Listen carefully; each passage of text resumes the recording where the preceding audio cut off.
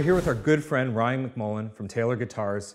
Ryan here is a huge guitar nerd, guitar geek, and that's a compliment, by the way. It's true. And he's here to take us through some really nice Taylor guitars. So we're sitting here with the Taylor GS Mini Mahogany version. Tell us a little bit about that. Okay, so the GS Mini Mahogany and the GS series is a travel guitar. It's a 23.5 scale length, and what this is a really versatile travel guitar. Yeah.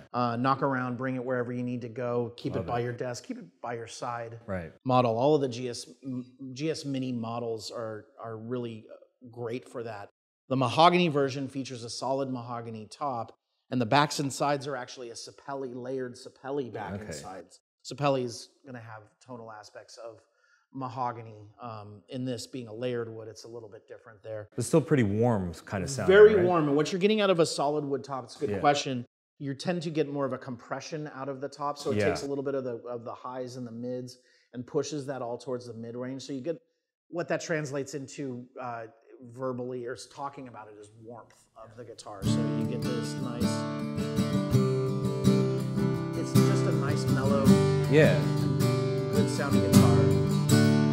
You probably hear the volume. I mean, it really projects well. It does project. Like that's actually my first thing. It's like, this thing doesn't sound like a small guitar. It doesn't have a small sound. It actually projects really well. That's exactly it. I mean, it plays great in any kind of format. Yeah. That's the benefit of the GS Mini. We've been building these since 2010. Funny fact, not a funny fact, an amazing fact. Since 2010, this year in 2024, we'll actually have built 500,000 GS Minis. So a wildly popular guitar. I believe that everyone should have the opportunity to play this and bring one home, because it doesn't matter how many guitars you have. If you don't have a GS Mini, there's room for one in your collection. Nice. Let me give it a little strum here.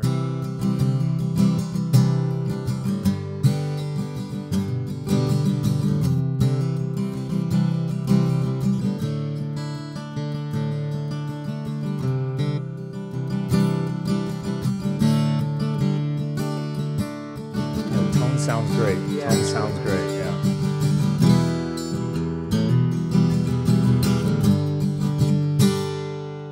Yeah, it's warm. It feels like that warm, broken-in sound. Not necessarily sparkly, high, whatever, but it's got that meat and potatoes warm. No, that's a good call. The solid wood tops, both on this guitar, but anytime you see a solid wood like mahogany or koa on a top, what you're going to get tends to be more warmth out of the guitar, because it takes that tonal spectrum and sort of presses it towards the middle there. All right, so thanks so much, Ryan, for joining us. Absolutely. And all that good information. Come check this thing out at Cosmo Music. We're worth the visit.